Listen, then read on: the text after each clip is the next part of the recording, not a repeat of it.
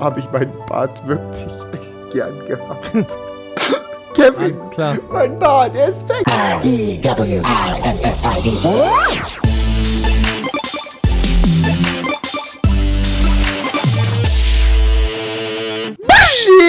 Was geht? Herzlich willkommen, ich bin's rewinside und ich habe keinen Bart mehr. Seht euch an, er ist weg. Ich habe ihn weggemacht. Ganz ehrlich, Mann, ich sehe einfach aus wie ein 12-Jähriger. Ich muss ganz ehrlich sagen, Mann, ich sehe einfach jetzt wieder aus wie ein 12-Jähriger, Freunde. Aber ich habe mir überlegt, Version 2.0 wird kommen. Egal, was alle Hater sagen.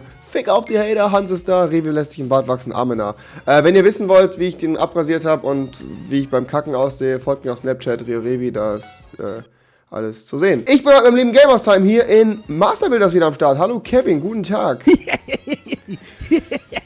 Freunde, Kevin, kennst du das Gefühl, wenn man sich gerade so, man hat sich so frisch rasiert und man fühlt sich einfach nicht richtig dabei, weißt du? Ich fühle mich einfach so irgendwie so, ich weiß nicht, es klingelt bei mir. Ich fühle mich einfach dabei irgendwie nicht gut, keine Ahnung. Es fühlt sich so leer an mein Gesicht. Und ich hatte nicht mal einen richtigen Bart, Mann. Ich hatte so, was hatte ich alle? Ich hatte Scheiße im Gesicht, mehr nicht, Digga. Ich hatte nicht mal einen richtigen Bart. Das muss man einfach mal sagen. Es war ja nicht mal ein richtiger Bart, so, das ist ja das Problem. Aber irgendwie fehlt er mir, Kevin. Kannst du das nachvollziehen? Hattest du schon mal einen Bart? Ja, ich habe sogar aktuell auch einen. So ja, so einen richtigen Hitlerbart, so einen süßen. Ja. Ja, ist doch schön. Fall. Ist doch schön, Kevin. Gut, Gottes so Willen. So einen kleinen Schnäuzer. So einen kleinen Adi im Mund kann man ja mal machen, ne? Freunde, ihr seht es im Titel, wir haben einiges zu besprechen, abseits von meinem Bart, der abgelebt ist. Wir haben etwas zu verkünden, was, ich denke mal, jetzt wieder komplett YouTube Deutschland zerstören wird. In dem Fall nicht, aber heute Abend um 18 Uhr kommt so ein Video, was komplett YouTube Deutschland wahrscheinlich auf jeden Fall erstmal ein wenig erschüttern wird, beziehungsweise ein wenig nerven wird. Dazu aber später mehr. Heute Abend 18 Uhr bei R.I.P bei mir am Kanal. Auf jeden Fall mal reinschauen. So, ich weiß gar nicht, was für ein Toy baust du gerade, Kevin? Baust du ein Dildo oder sowas? Ach nein, Kevin, bitte. Ich baue einfach einen Teddybär. Kevin, ich möchte euch nämlich gemeinsam jetzt quasi ganz roh, ohne Schnitt, meine Folge Masterbuilders jetzt hier erzählen, was wir da geplant haben im neuen Projekt. Ich weiß ja ganz genau, Freunde, Nero, das hat ja nicht ganz so gut funktioniert. Bei Kevin läuft es inzwischen wieder gut. Du streamst es ja auch zwischendurch wieder, ne? Ja, also bei mir kommt es gut an. Bei mir hat das ja leider nicht so gefruchtet. Das war einfach das Projekt an sich, was mir irgendwie leider nicht so ganz zugesagt hat, den Zuschauern auch dementsprechend nicht. Aber Freunde, wir haben halt jetzt, wie gesagt, was angekündigt. Ich habe das ja auch schon in dem Video gemacht. Ich habe ja gesagt, dass wir uns da was überlegt haben, wo wir hundertprozentig endlich mal hinterstehen und wo wir vor allem sagen, das ist eine Sache, ey, da haben wir mega Bock drauf, da können wir uns komplett kreativ ausleben.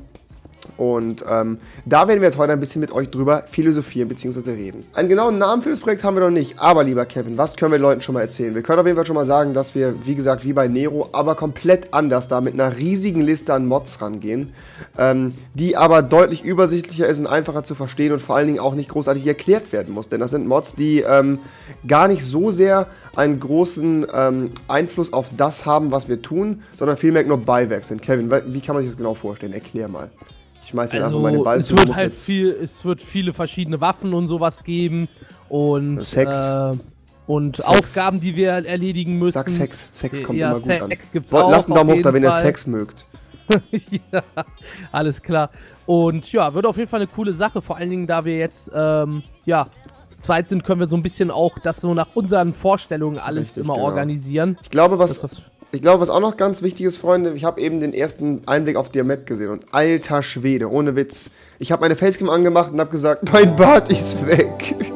Kevin, das holt mich immer wieder ein, Übrigens, by the way, die Facecam ist gerade von der Kackqualität, weil die Spiegelreflex gerade... War das dein erster Bart im Leben? Das war mein erster Bart, mein erster richtiger Bart. Ja, okay, an dem hängt man immer. Ne, man hängt immer an dem, das ist wie das erste Schamhaar, wie mit das verliebt man dir. Genau, alles klar, kann man super vergleichen. Nee, Spaß beiseite, abseits von meinem Bart, Freunde, was ich eben gesehen habe auf dieser Map, hat mich übertrieben umgehauen. Und ihr wisst selber, ich meine, ich bin der Baumaster schlechthin, man sieht das gerade, ich baue gerade einen Terminator-Teddybär des Todes hier, ja, der sieht aus wie ein Haufen Scheiße. Aber, Freunde, das, was ich da eben gesehen habe, ist einfach der absolute Knaller. Wir haben eine wirklich riesige Map, die wir gemeinsam erforschen und bebauen werden auch. Das heißt, es wird ein Zusammenspiel aus bisherigen Dingen, die, glaube ich, so auf YouTube zumindest schon mal passiert sind, aber halt in dieser Konstellation des Projektes, so wie wir es planen, einfach sprich vielleicht noch nicht da gewesen sind. Kevin, ich glaube, du weißt, was ich meine.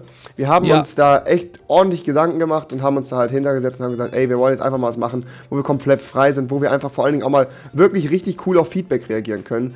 Und genau das ist dieses Projekt irgendwie. Wir haben auf jeden Fall, ich glaube, es gibt dieses Genre noch gar nicht. Ich weiß gar nicht, wie soll man das betiteln, Kevin? Wie soll man das nennen? So, wie soll man das nennen, wenn man ja, ich weiß nicht, Kevin, keine Ahnung, Kevin, wie heißt das, was wir da machen? Das ist so, es gibt dafür auch noch keinen richtigen Vergleich. Also es gibt Projekte, die waren sicherlich schon ähnlich, aber halt noch nichts, wo ich sage, so, ja, das kommt da irgendwie ran. Also keine Ahnung. Ich glaube, noch eine andere Sache ist auf jeden Fall, wir reden gerade wieder ein Rätsel, weil wir nicht so viel spoilern wollen. Eine andere Sache ist auf jeden Fall, dass noch ganz, ganz viele andere YouTuber außerhalb der Minecraft-Szene in einem Minecraft-Projekt teilhaben werden. Das heißt, wir werden Leuten, die quasi gar kein Minecraft spielen, vielleicht schaffen wir es sogar, dass R.I.P da irgendwie mitmacht, wenn das jemand will. Bitte jetzt in den Kommentaren, jetzt bitte keine Diskussion über R.I.P, das will ich jetzt einfach mal nicht anregen. Alter, Kevin, was ich hier gebaut habe, ist so hässlich. Das ist so hässlich, Mann, Kevin. Gottes Willen, was ist das? Alter Schwede, ich habe so verloren. Egal. Das ist auf jeden Fall noch eine Sache, die wir auf jeden Fall mal sagen müssen. Und das ist ein Pimmel. Ja, geil. Da gebe ich mal R.I.P für. Genau. Dass auf jeden Fall YouTuber außerhalb von dieser Minecraft-Szene da mitmischen werden und mitmachen werden. Und genau das ist halt so ein Punkt, der mich einfach irgendwie total darauf hypt. Nebenbei habe ich meinen Bart wirklich echt gern gehabt. Kevin, alles klar. Mein Bart, der ist weg. Ach, guck mal, hier hat einer so einen Teddybär gebaut. Ja, das hast du gebaut. Gebe ich ihn mehr. Ist okay. Gebe ich ihn mehr, Kevin. Ist ganz geil. Also, Freunde, ich hoffe, ihr könnt irgendwo... Ich hoffe, alles klar. Ich hoffe, ihr könnt irgendwo nachvollziehen, was wir gerade versuchen, in diesem total vercrackten und verjunkten, bartlosen Video hier euch zu erklären. Fakt ist auf jeden Fall, wir möchten einfach, dass ihr wahnsinnig viel Spaß daran habt. Wir werden das Projekt komplett frei gestalten können und haben da teilweise Mods drin, die, glaube ich, so noch gar nicht in Verwendung kamen und noch so gar nicht benutzt worden sind, haben, wie gesagt, eine komplett custom-generierte Welt, die geiler aussieht als jede andere Minecraft-Welt, aber trotzdem den normalen Zweck einer Minecraft-Welt erfüllt. Warum ist ein Baumhaus ein Spielzeug? Mal R.I.P. Und das ist halt das Spannende dran. Das heißt, wir haben allein vom Look her schon mal was komplett Uniques geschaffen. Ich bin jetzt die Tage auch noch mit jemandem verabredet, der sich da mit dem Texture Pack wahrscheinlich zusammensetzen wird und so. Und alles in allem wird es auf jeden Fall eine richtig, richtig fette Sache mit cineastischen Zwischenbildern und sowas und ja, einer Storyline, die wir irgendwie gegeben bekommen, die wir uns aber auch selber stricken können. Und all das ist einfach eine Sache, wo wir einfach mega fett übertrieben Bock drauf haben und uns auch einfach freuen, dass wir da komplett frei sein können in der Gestaltung und euch da genauso mit einbeziehen können. Wir werden auch demnächst mal eine kleine Fragerunde über Twitter machen, oder Modelleisenbahn, da gebe ich mal ein It's okay, das ist eigentlich ziemlich scheiße, bis jetzt bin ich echt noch am besten, glaube ich. Wir werden auf jeden Fall die Tage mal eine kleine Twitter-Fragerunde machen, Freunde, der liebe Kevin und ich. Da könnt ihr uns dann Fragen stellen unter dem Hashtag. Den Namen des Projektes werden wir vorher noch nicht mehr verkünden, denn dieser verrät schon einiges darüber, was passiert. Aber Kevin, wir haben noch einen Faktor Zeit. Erzähl mal, was haben wir da mit der Zeit? Was haben wir da gesagt? Wir wollen auf jeden Fall Zeitreisen machen. Richtig, genau, Freunde. Ihr habt es gehört, wir wollen in der Zeit hin und her reisen. Wir haben verschiedene Dimensionen, verschiedene Epochen quasi, die wir bereisen werden und verschiedene Leute, die uns da unterstützen. Wir haben NPCs, wir haben sogar teilweise Schauspieler, die uns da irgendwo mit ein bisschen unterstützen. Also man kann irgendwie nicht richtig in Worte fassen, so, das finde ich amazing, das finde ich gut, da ist richtig viel dabei. Man kann das irgendwie... von dir. Nee, ist echt nicht von mir, meinst du, das sieht viel beschissener aus. Man kann einfach so gar nicht... Man kann irgendwie so gar nicht in Worte fassen, wie das Ganze so, ja, am Ende wird, weil ich kann noch gar nicht genau sagen, weil das ist von mir. Das ist, ja, das ist peinlich, oder Kevin? Komm, ich gebe dir ein Wow, everything is awesome, aber da musst du das bei mir auch gleich machen. Okay, super, alles klar. Hier, guck, ich habe sogar wieder eine Scheibe in der Hand hinter dir. Siehst du das, dass der Bär keinen Bart hat? Mein Bart. Alles klar. Und ich vermisse den so. Was ist das denn? Yo, ein Schwanz. Alles klar, Bleeding, Respekt auf jeden Fall dafür. Was haben die mit ihren Penis Absolut hier? Keine Ahnung. Freunde, ich hoffe, ihr könnt irgendwo nachvollziehen, wo dieses ungeschnittene Video irgendwo hinreiten soll und was es euch sagen soll. Wir möchten einfach nur dafür übertrieben hypen und wollen, dass ihr richtig, richtig Bock darauf habt und das übertrieben mitfeiert. Und Kevin, das sind zerstückelte Menschen, WTF, mal Bleeding, wow, everything is awesome. Sehr gut, Kevin, Dankeschön dafür, dass du wieder den kranken Piskopathen raushängen lassen hast. Hey, du darfst es nicht zu mir sagen, die Zuschauer haben alle beim letzten Video gesagt, ich bin normal. Leute, lasst einfach einen Daumen hoch da, Freunde, wenn Kevin normal ist. Und auch einen Daumen hoch, wenn Kevin nicht normal ist. Also einfach einen Daumen hoch lassen. Kevin, generell, würdest du einen Daumen hoch da lassen? Ich würde auf jeden Fall einen da lassen. Dann habt ihr gehört, Leute. Ich finde das viel kranker, hier Penis in Minecraft zu bauen. Ist halt einfach so, richtig ekelhaft. Junge, das ist so richtig nach dem Motto, ich darf noch nicht mal Pornohefte gucken. Zurück zur eigentlichen Kernessenz und eigentlichen Kernaussage des ganzen Videos, Freunde. Das, was wir da planen, ist einfach eine Sache, wo wir Herz und Blut reinstecken, wo wir auch Geld rein investieren. Was? Hä? Wie konnte ich damit gewinnen? Ja, guck mal, ich habe sogar fast 100 Punkte, so krank war meins gar nicht. Das ist mal wieder auf jeden Fall, spricht auf jeden Fall mal wieder für sich.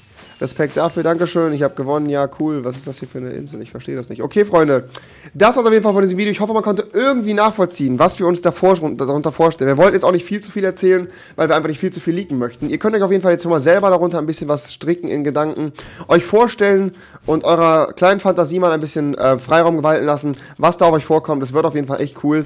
Der Zeitraum steht auch schon fest, den werden wir jetzt auch noch nicht anteasern. Wir werden jetzt Stück und Stück ein wenig mehr darüber erzählen. Die beiden Teaser sowie der Trailer kommen auch irgendwann noch online. Also ein bisschen noch die Füße stillhalten, Freunde. Und ja, lasst auf jeden Fall einen Daumen für meinen verlorenen Bartbruder da. Er wird wiederkehren, Freunde. Ich verspreche es euch. Und checkt auf jeden Fall den Gamers Time aus. Abonniert es zu Tode, bis er nicht mehr laufen kann.